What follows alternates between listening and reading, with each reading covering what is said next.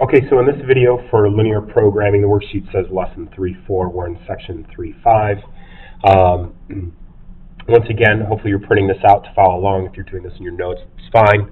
But what we're going to do is go through just some of the basic skills with our linear programming problems.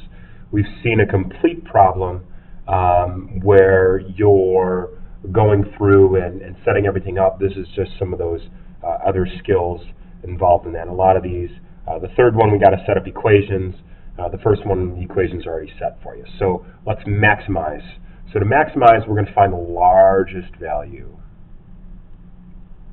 Okay? So here's our objective function, and the constraints are x is greater than 0, so I'm going to graph a line for that. Y is greater than or equal to 0. I'm going to go ahead and graph a line for that. And then I'm going to graph a line, x plus y is less than or equal to 6. We talked about how the easiest way to do this is to find intercepts. So I know that 0 is going to be plugged in for y, so I kind of imagine that y is gone. Well, what would x equal? X is equal to 6. We do the same thing. If x is 0, what's y going to equal? 6. So I plot those 2 points. Those are my intercepts, and I graph my line. The y is not negative, so the inequality is going to stay the same. So we're going to shade the region that's in this little triangle right here. What are the vertices? 0, 0, right? We got this guy right here, and we have our 2 intercepts.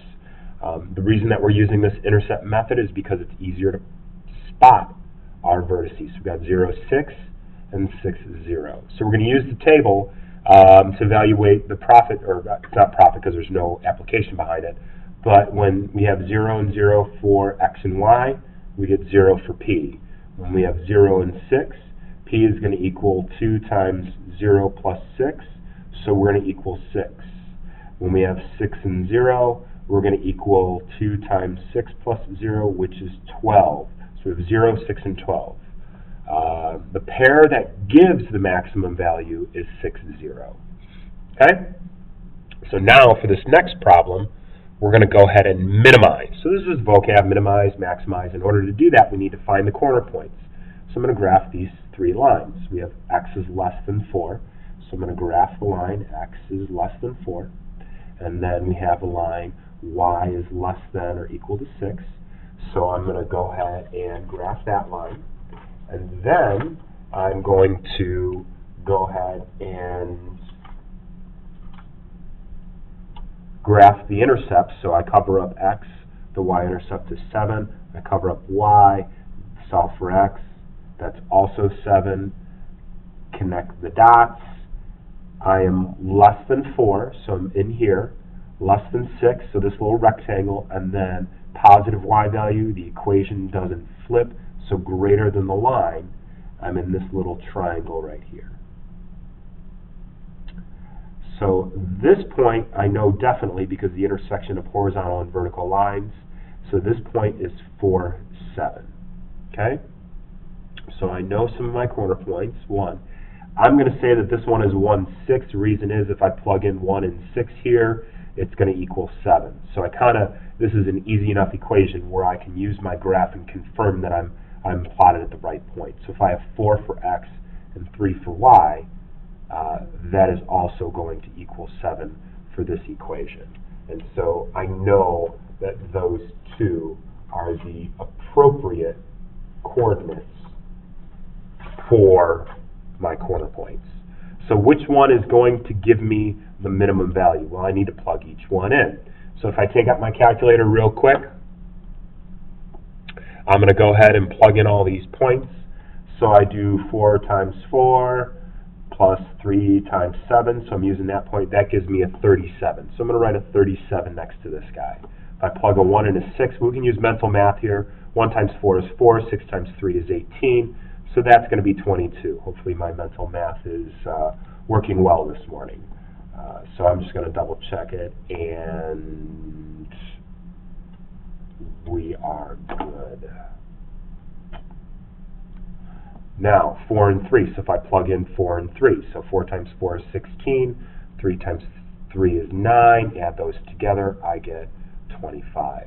So 22 is the minimum. Okay? So I'm just plugging these values in. Now this very last one, we're dealing with a situation where we need to write a system of inequalities. So Jasmine is planting a maximum of 40 bulbs of lilies and tulips. So I'm going to call lilies X, and then, oh, scratch that. The problem is saying lilies is Y and tulips is X, so we got to read the whole problem. So this is going to be Y and this is going to be X. She's planting a maximum of 40 bulbs of lilies and tulips. So I know X plus Y is going to be less than or equal to 40. Okay? And I know she wants more tulips than lilies. So I know X is greater than Y. And if I read this to graph the line, I'm going to actually rewrite it as Y is less than X. And notice how the symbol is still pointing towards Y. So this is just an easier format for me to graph. And I know we can't have negative lilies and tulips. So I'm going to go ahead and graph these lines. I know that the y-intercept is 40, and I know the x-intercept is 40. So I'm going to graph that line. That's a solid line. Now y and x, the y-intercept is 1, and I know that the slope is 1, so if I go up 5, right, I can kind of just go up in increments because we're an increasing graph, so I can't use the x and y-intercept like I did the first problem because they're both at 0, 0. And so what's going to happen here is it's going to cross at 20, 20. So I identify that. But this guy is a dashed line. I need to be greater than x is 0, and I need to be greater than y. Y needs to be greater than 0. I look back at my functions. I know y is less than x, so I'm going to be shading below. So I'm going to be shading in this area, and I know I'm going to be shading below the solid line. So this guy right here is my shaded region. The maximum number of lilies is 19. Now, you may say it's 20 because this point is 20, 20, but it says in the statement she wants more tulips than lilies. And because this line is a dash, I cannot have a point on this mark right here. Okay? What is the minimum number of tulip bulbs? Well, she wants more tulips than lilies, so technically we would say it's got to be 1. We can't have 0 because then she would have the same amount of lilies as tulips. There we go.